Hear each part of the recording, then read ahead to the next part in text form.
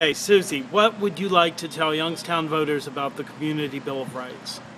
The Community Bill of Rights is our community standing up for the right to decide what industry comes into our community.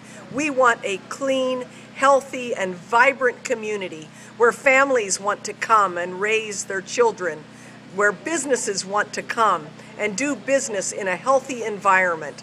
Our Community Bill of Rights upholds our inherent, unalienable rights to drink clean water, to breathe pure air, and to enjoy the quality of life here in Youngstown. We all need to stand up, we all need to stand together, vote yes for the Community Bill of Rights for a healthy and vibrant community, now and for future generations.